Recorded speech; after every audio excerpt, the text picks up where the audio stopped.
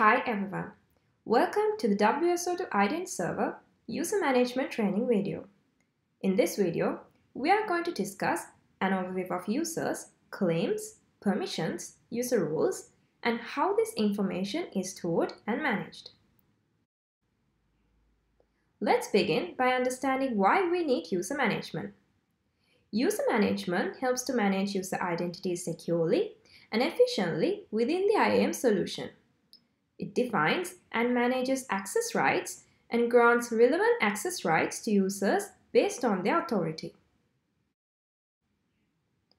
Now that you have learned why we need user management, let's learn what users and claims are. A user is a digital representation of a physical user or an entity that requires access to applications or resources. For example, John Doe, a physical user, creates a user account to access an HR application, an accounting application, and a sales application. In day-to-day life, we have many such user accounts to manage. User claims are the attributes that claim the identity of a user. It can be the first name, last name, date of birth, or anything that represents the user or is uniquely associated with the user. The claims that are used to define the user identity depends on the organization's need. For example, your employee ID is used to represent you within your organization, while your social security number can be used to identify you in the government institutions. Now let's learn about permissions and roles.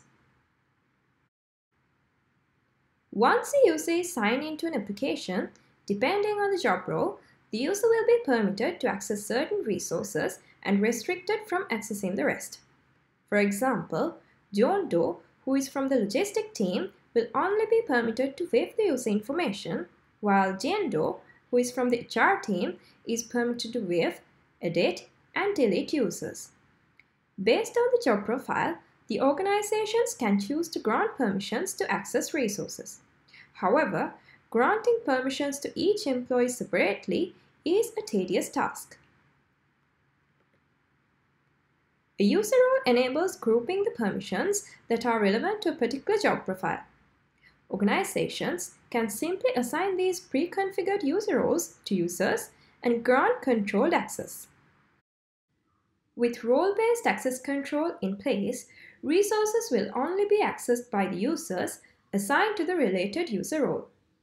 Role-based access control also reduces administrative costs by enabling to effectively manage the permissions of the user roles.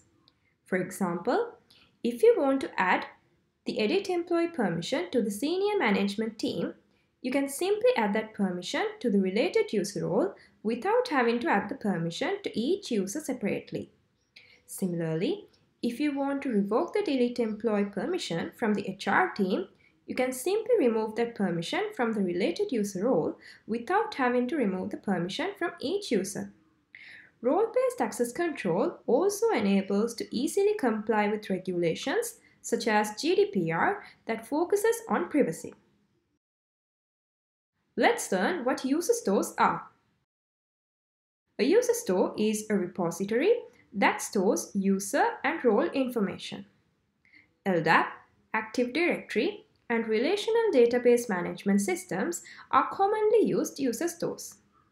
The specialty of WSO2 Ident Server is that it's capable of connecting with multiple user stores at once.